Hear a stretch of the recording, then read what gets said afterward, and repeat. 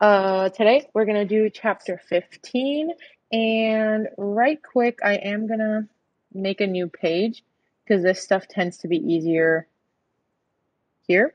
So, the first thing I want to cover is when we have a benzene ring and we have substituents on it, we have specific names that we give them. So, let's say we have a substituent here, let's call it X. The position next to it is called ortho. One further down is called meta, and one more down is called para. The way I remember these is ortho is next door. It's the two O's, and I'll highlight them so it doesn't look like an angry face. The meta position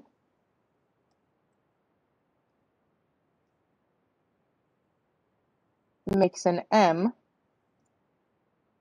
so it's M for meta.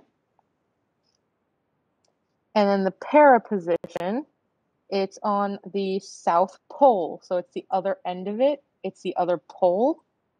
P is for the pole. That's how I remember the ortho, para, and meta positions, and we just call these O, M, and P for short. Any questions on that?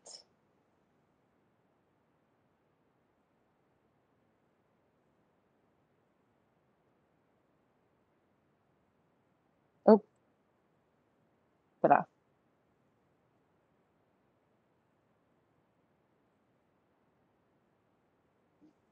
I'll give it a moment if anyone wants to take a screenshot or write something down or ask a question. This is pretty straightforward. It's just one of those things you have to remember. But I'm going to leave that up top here, and we're going to do resonance real quick. If I could draw a freaking benzene ring, that would be awesome. Okay, so I'm going to start with an alcohol as our substituent here. So is an alcohol a donating or a withdrawing group?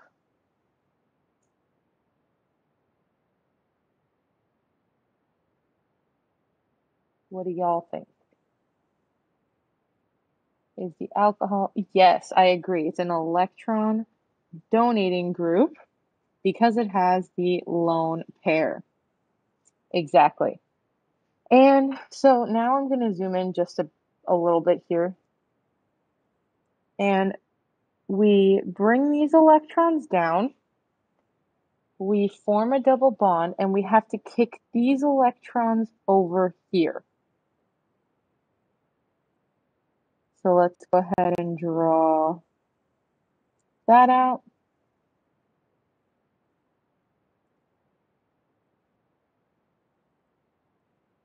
So we have a double bond here, and we have our extra electrons here.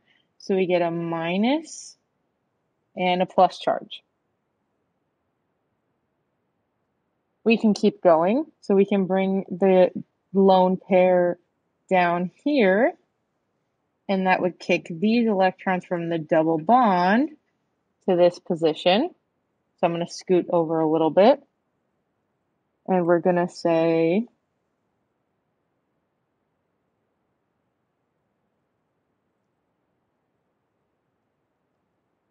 the OH didn't change, so it's still a double bond and a plus sign. But now we have a double bond here, and our charge is down here.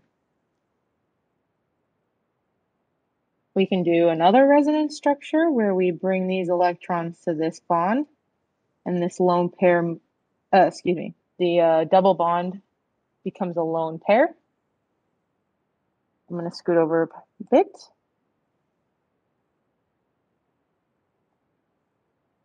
And again, OH does not change. The only thing that changes is now we have a bond here, a bond here, and a lone pair here. Last but not least, we can bring these electrons here and take the double bond and give those electrons back to the OH. And I'm just going to move this a teeny tiny bit.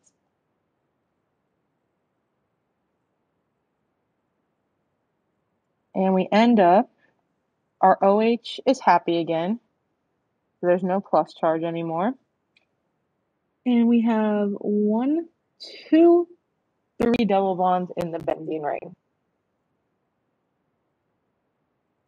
So let me zoom out. And we get to see where the minus charges are going to land. And I'm just going to move this around a teeny tiny bit so there's enough space at the end to write on. All right. So does anyone have any questions about just how I did the resonance and how the electrons moved, things like that?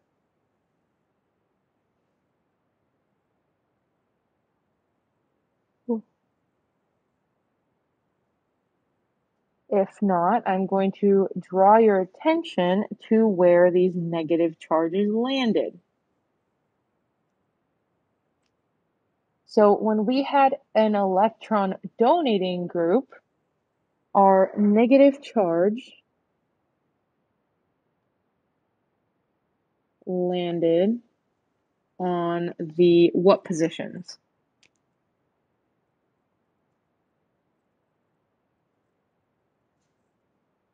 Which positions have a negative charge?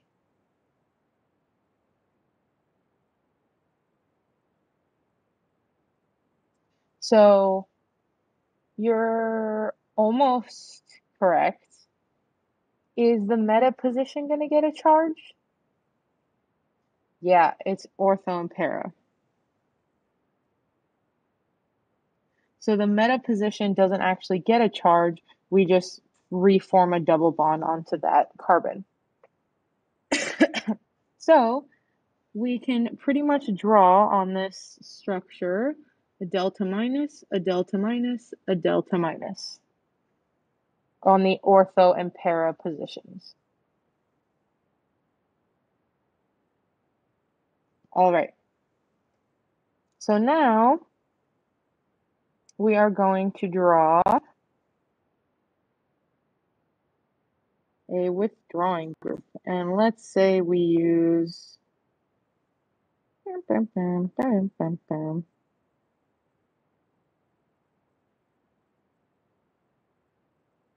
let's use a ketone, right? So we are going to do our resonance kind of backwards in this one. So how I like to do it is it's going to go up to the oxygen, right? Because we know resonance always wants to go up to the oxygen. And so far, the ring is fine, but we want to make a negative and a plus here. So we can pretty much say that this bond will move up here. My iPad is kind of lagging a bit. And now we have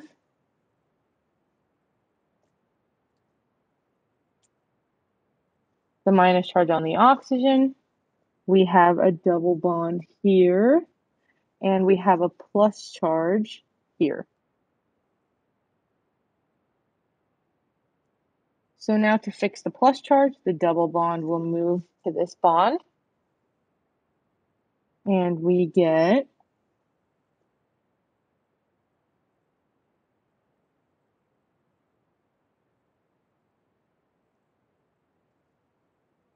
our double bond here. We get our plus charge here. And of course, we didn't change this. Now, we can try and fix the plus charge again by moving the double bond one down. And we end up getting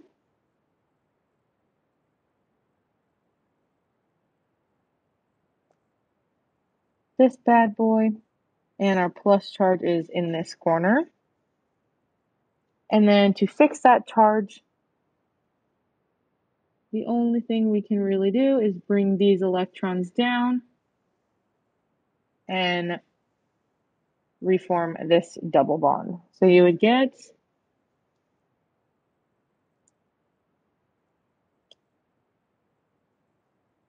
our oxygen back here, a red double bond, a red double bond, and a red double bond. So, any questions about how I did the resonance here? I have a question. How come there's just one arrow in this one and not two like the one above? So when we're moving usually we have to draw resonance like this, like starting from where there's extra electrons and kind of moving around. But students get confused when we do it like backwards like this. So I kind of just did it one arrow at a time just so we see where everything is moving. It was just a choice that I made to show you guys like step by step what's happening instead of doing it like two arrows at a time.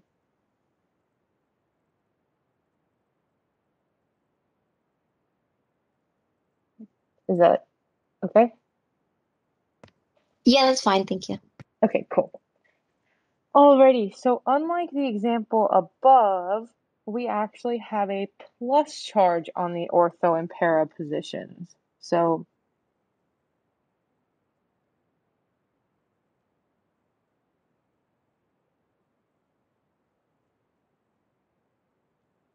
instead of having a delta minus, we're going to have a delta plus on our ortho and para positions. So let me zoom out and I'll actually move this down like one line just so it doesn't look like one big mush.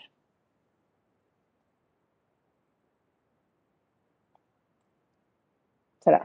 So you can take a picture, write this down, whatever.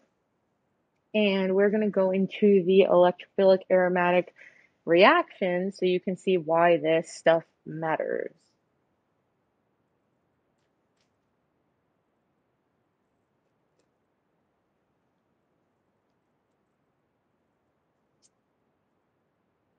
I'm also going to take this off because it's actually really hot in the building.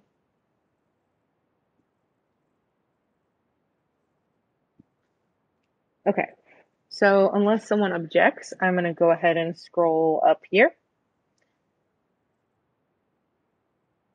Okay, so when we're talking about benzene rings versus conjugated systems, we did 1,2,1,4 addition reactions, and we also did the Diels-Alder reaction. So we know that conjugated systems are more stable than non-conjugated.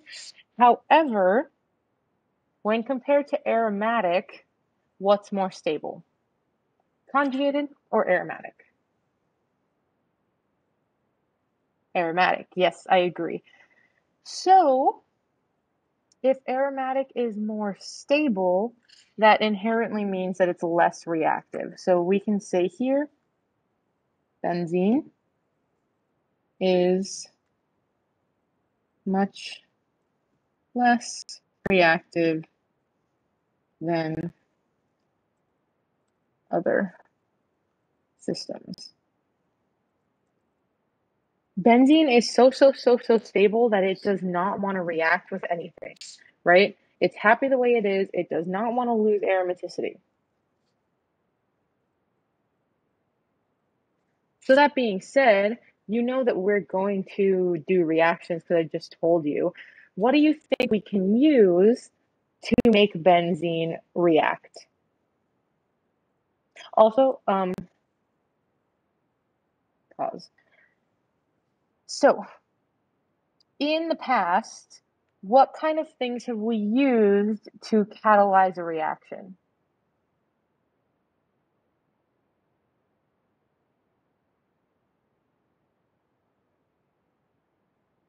What are we thinking? Definitely, we have definitely used acids. What else have we used? It's kind of like the opposite of an acid.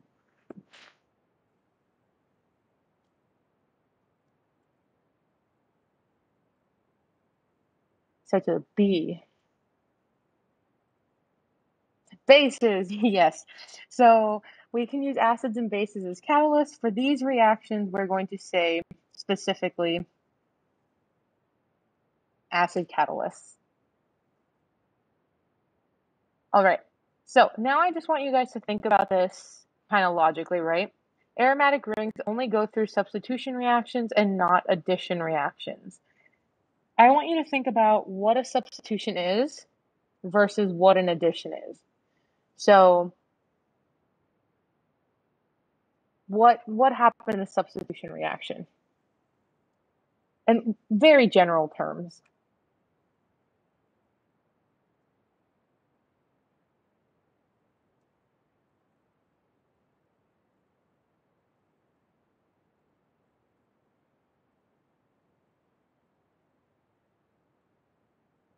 And you guys can unmute and answer if you would so like.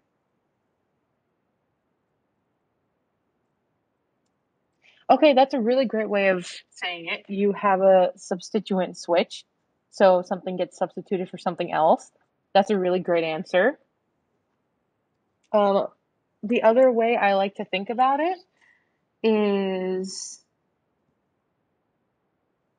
substitution equals addition plus elimination.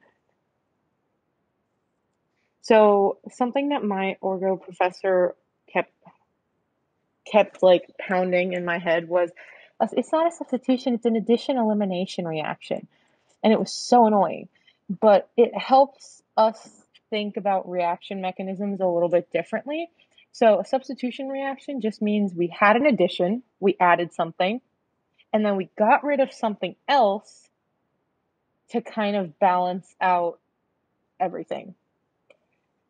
So the difference between substitution and elimination is substitution and addition.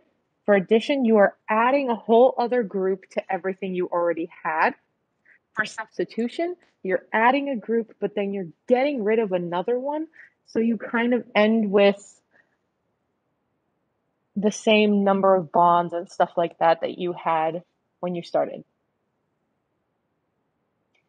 It sounds very weird the way I'm explaining it just conceptually. So let's look at an actual benzene ring, right? So if we had benzene, and I'm going to do this on the next page as well.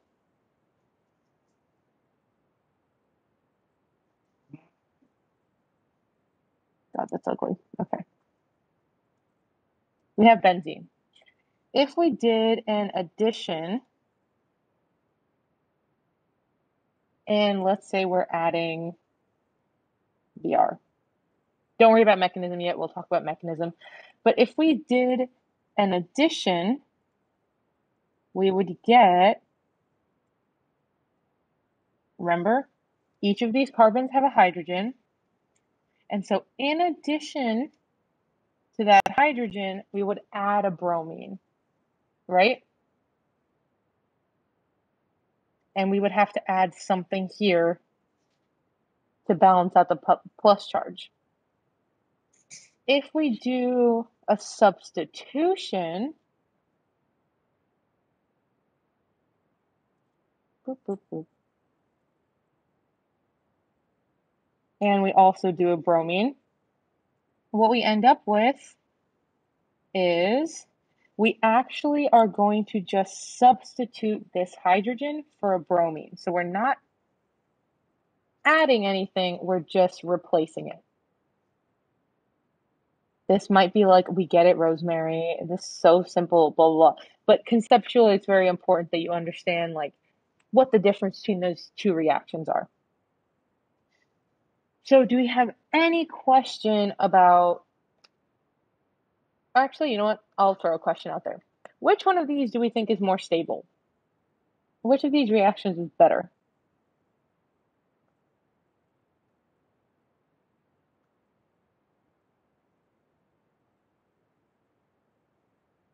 the substitution. I totally agree. And the reason is this maintains aromaticity.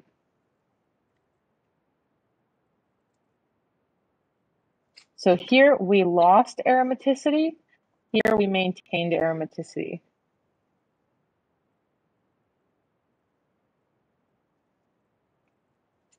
So I'll let you look at that for a second, and then we'll scroll back up to the page before.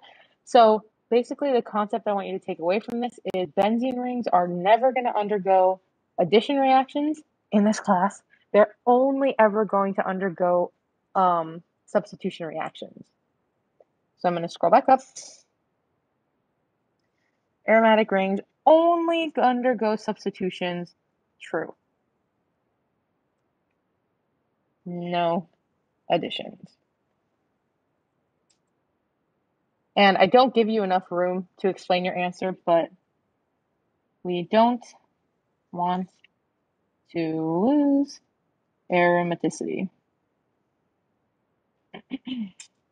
Oh, okay. They can do addition reactions, just not in this class.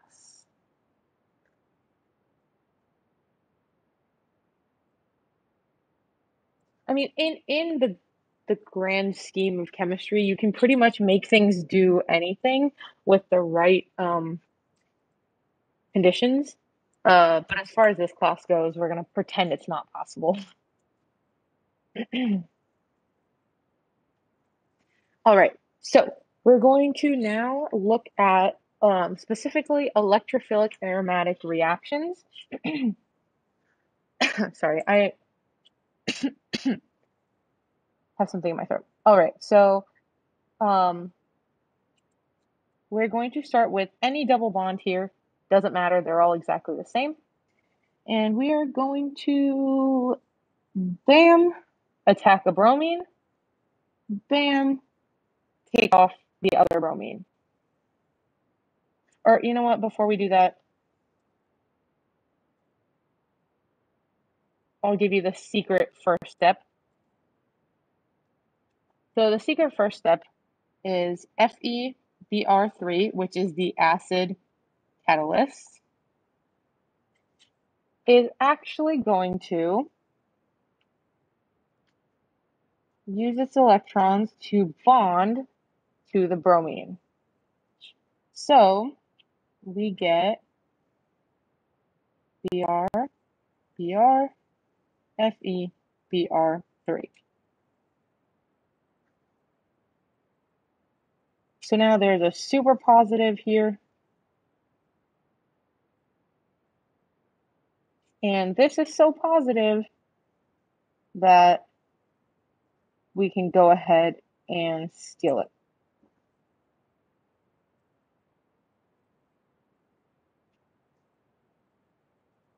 Bam.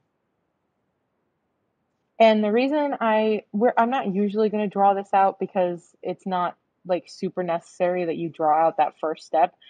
But what is necessary is that you know that this thing right here is our electrophile. And our benzene ring is going to be our nucleophile. So in all of these electrophilic aromatic substitutions, benzene is always going to be the nucleophile, and something else is always going to be the electrophile. So as I've drawn here, it doesn't matter really which side, the bromine is added to, because this is exactly the same. Like everything in the benzene is the same until we add the bromine. So just for simplicity, I did it on the top. So now we did an addition reaction so far, right? And I told you we don't like just pure additions. And we know a substitution is always an addition followed by an elimination. So we added, and now we have to get rid of something to form a double bond. What's the most obvious thing we can get rid of to form a double bond?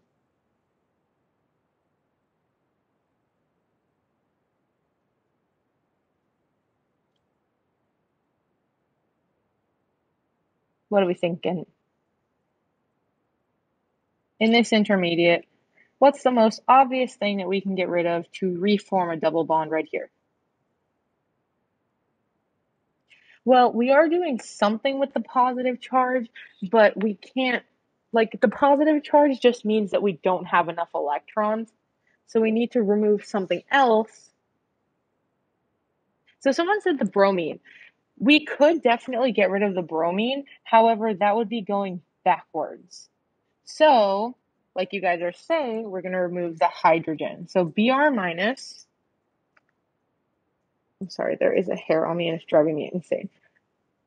So the Br minus is going to come in and steal the hydrogen. And we're going to use these electrons to just go ahead and reform the double bond right here, which will give us this. So we did an addition.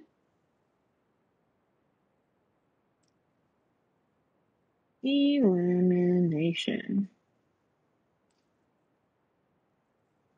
So in this first step, we actually lost aromaticity. You can't see my laser. There we go. In this first step, you lose aromaticity. In this step, you regain aromaticity. So which step do you think is more favorable? More like electronically favorable? This one, number one, or this one, number two? Number two, I for sure agree. So I'm going to write this a little bit neater so I have space. So this addition step, like you guys said, is very unstable. And so we are actually going to call this the rate determining step. So I'm going to do like a little asterisk. And off to the side, I'm going to say the RDS is the rate determining step. It is the slowest step. It's the one where we lost aromaticity.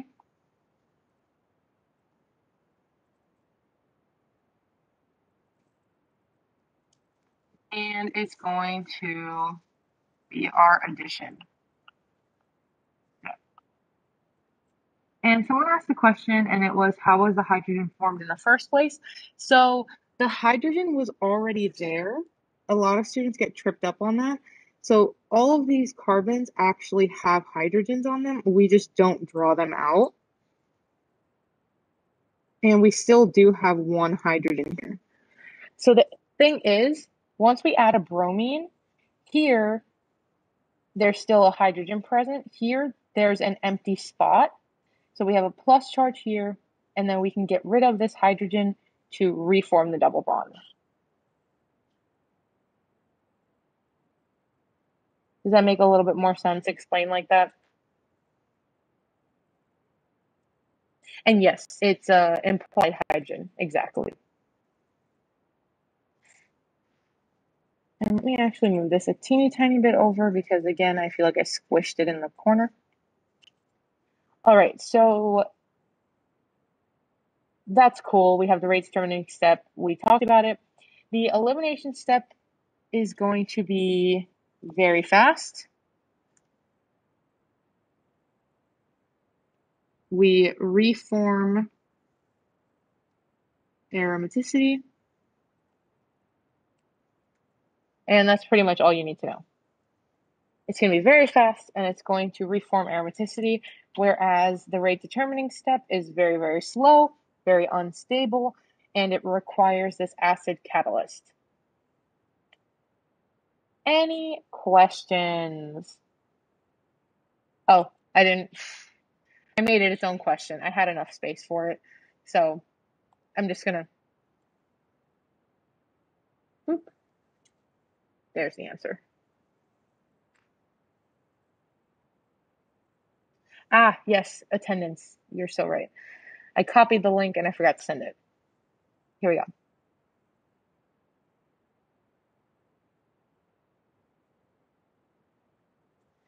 So we have approximately 10 minutes. So, you know what? Yeah, we'll do that. So I'm going to help you guys fill this graph out, and then we're going to talk, or this, it's not really a table, the schematic out. And then next time we will actually talk more about each of these reactions. So we did a halogenation where we added a halogen to the ring. So I'm going to zoom in.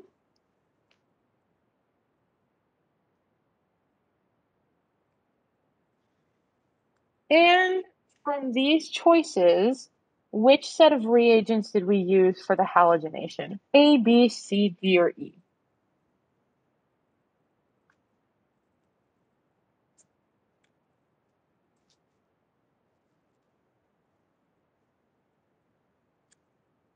We'll zoom in a little bit.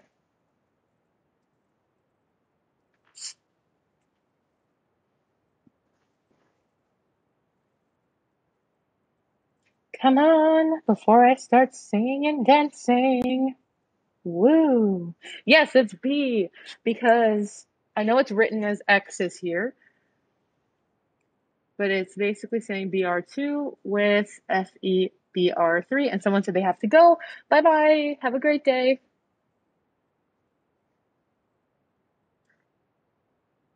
So B is the correct answer.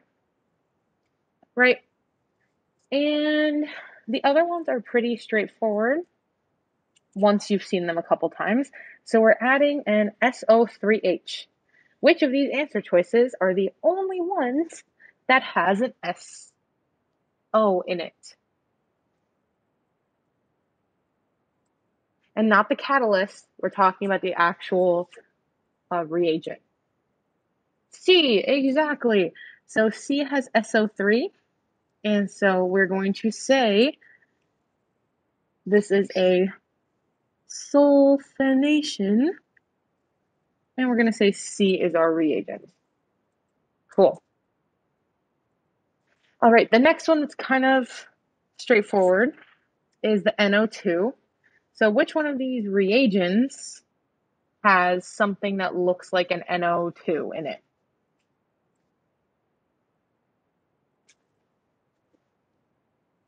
A, exactly. So we have HNO3. That HNO3 is going to turn into an NO2 during our reaction. And we're going to call that a nitration. I'll do it in red so we can actually see it.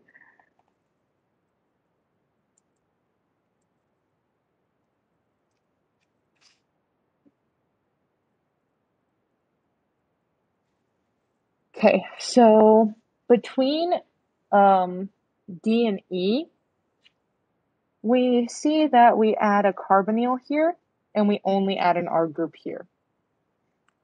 So the one that only has an R group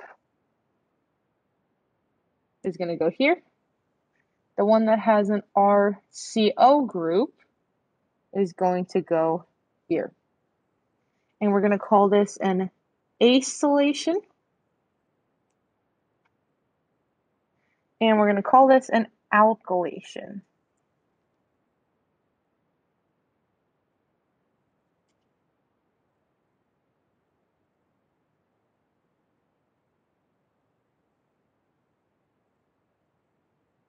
And I'll just give you this and we'll talk about it next time. The alkylation and the acylation are in a special category of reactions called Friedel. I, to be honest, have no idea how this is spelled. They're Friedel-Crafts reactions. And actually, hold on. Haha, I spelled it right. Okay. So these guys are Friedel-Crafts, acylation and alkylation. And something that you can always tell is a Friedel-Crafts reagent is if it has AlCl3. So AlCl3 is a dead giveaway.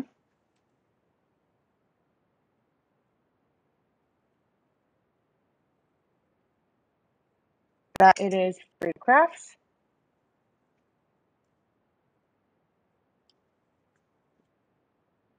The HNO3, I don't know why I did that in blue.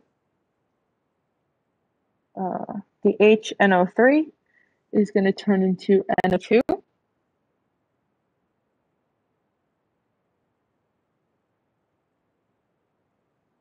This halogen turns into this halogen. And last but not least, this SO3 turns into SO3H.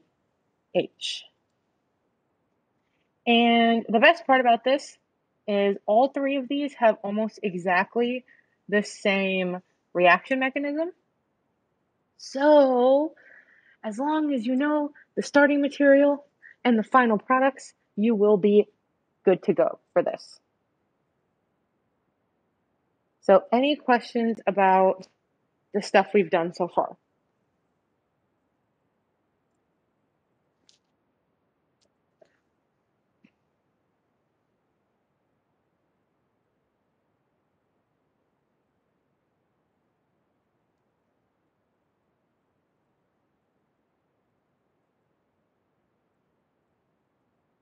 Aw, someone just sent me such a sweet message. You're such a sweetheart. You're very welcome. And I'm also very proud of you. Go team. Heart to heart. Okay, cool. So if there's no questions, I'm going to leave this up for one more second and then we can go on to the next page because we do have a couple more minutes, or we can call it a day. What do you guys think?